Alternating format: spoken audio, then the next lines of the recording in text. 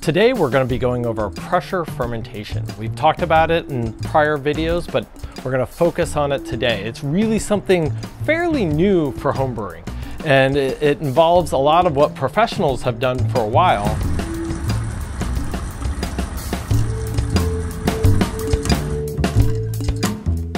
Let's start off with you telling me a story about your first professional batch and what you thought was different about it compared to your homebrew.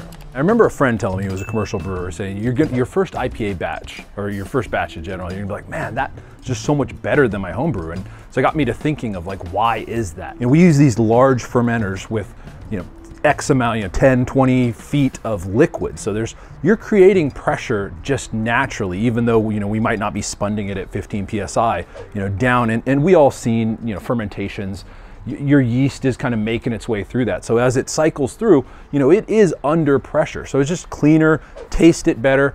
And I always attribute that to, a pressure fermentation. Exactly. And one of the things you guys do, and I do on some batches, especially when using this guy now, is have, instead of an airlock, a traditional airlock, I'm going through a bucket, and I used to put only like a ½ inch of water in there so that I was making no back pressure on that yeast. Now I do 3 or 4 inches, if not more, because to go through there, it has to go through the water column, has to push harder to come out, and it's a mild form of pressure, which instantly does good things for your beer. But let's talk about going even further.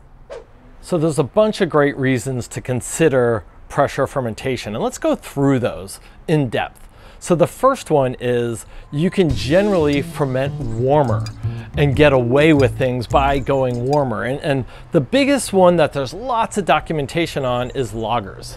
People doing lagers at what I would consider ale temps, but with back pressure. And they're usually using a fairly high back pressure, 1 bar or 15 PSI type of pressure on there to hold back things. And the other place I use it quite a bit, because I am going warm, is Quebec strains.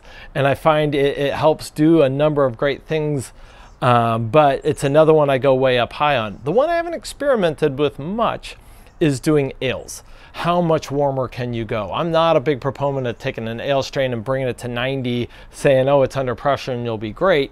But I think you could get away with probably 5 to 10 degrees over what the ideal temp is, and probably keep down some of those Fusels and Esters. Yeah, so speaking of Fusels and Esters, I mean, there's like Chris said, there's some great articles and data out there, that have been peer reviewed. And if you look at those, yeah, they're at these higher pressures.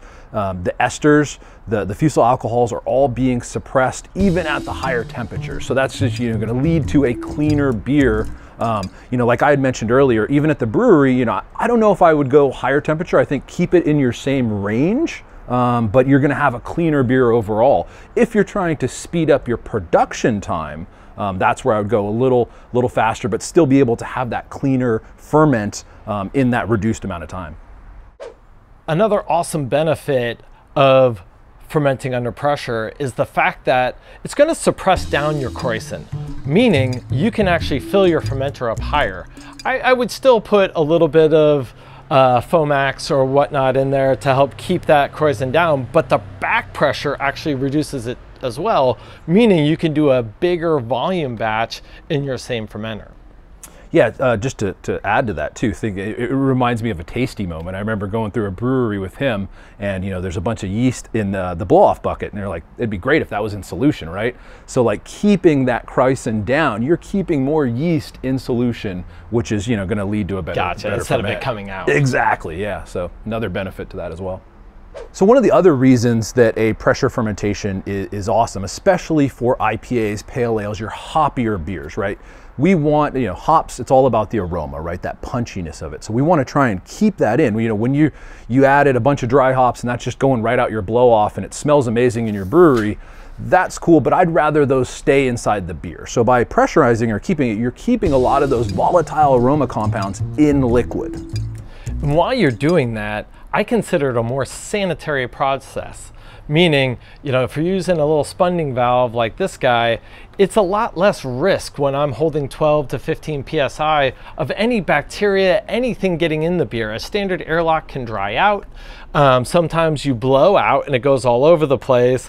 And then that's a way that something could get back in, especially ants. I've seen ants going into a fermenter before because it's sugar.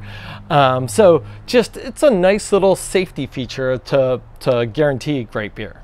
And then the other one, since we're talking about keeping that gas in, there's a CO2 shortage right now. Being able to keep some of that gas in and have, already carbonated beer, you probably have to add a little more, but you've already got a leg up in your carbonation. So, being able to pre-carbonate, and that's, I think traditionally, Spunding was, lager producers, that's how they did it. And, you're ending up with, almost, halfway carbonated beer. That's going to speed up your time as well. Production time. Production time or your homebrew time it's really nice when it's mostly carbonated when you're done. A unit like this you can actually serve off of. I probably wouldn't. I'd probably transfer it to a keg, but it just reduces that amount of time for CO2 to go into solution.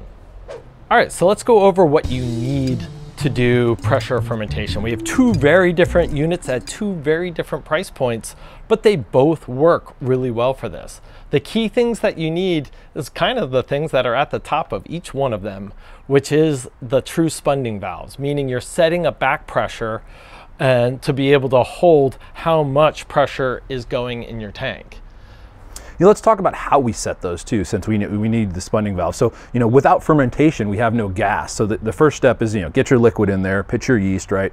Then you'll add a little gas through, either one of these ports to set it at, okay, cool, I've got it at 15 PSI, I'm hearing a hiss, I'm seeing the bubbles. So then we know we're locked in at that, whatever, 8 to 15 to 12, whatever head pressure we want to set on it. And sometimes you got to use the same port. So I will set this up higher, meaning hold as much pressure as it can, then add at least 15 PSI on there, put it on, and then back it off. Back, yeah. And then I know, because then it holds that pressure, and I come back an hour later and it's still at that pressure. I'm like, oh, that's perfect. I know I've nailed it on that one. Maybe if it's cooling a little bit, it might contract a little bit.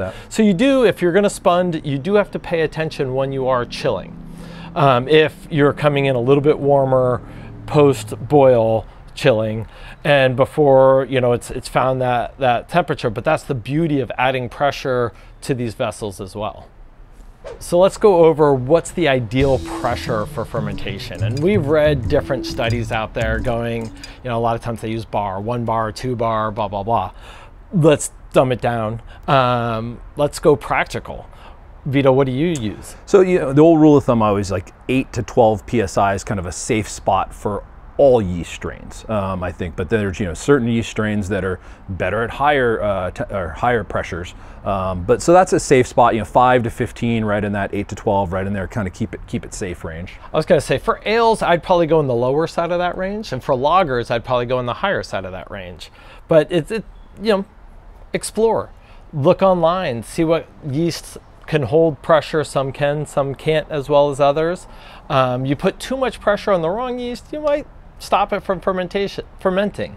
So you kind of want to visually or check in on it as well.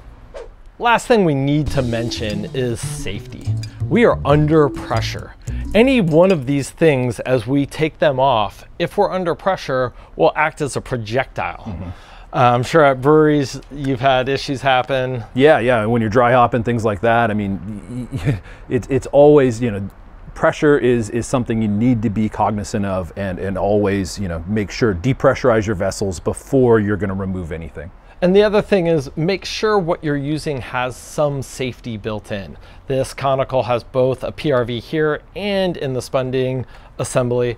And this one we have a PRV as well as obviously coming out the spunding as well. They also did some safety on the PET to not let too much pressure build up. But when you're disassembling or opening them up, always vent.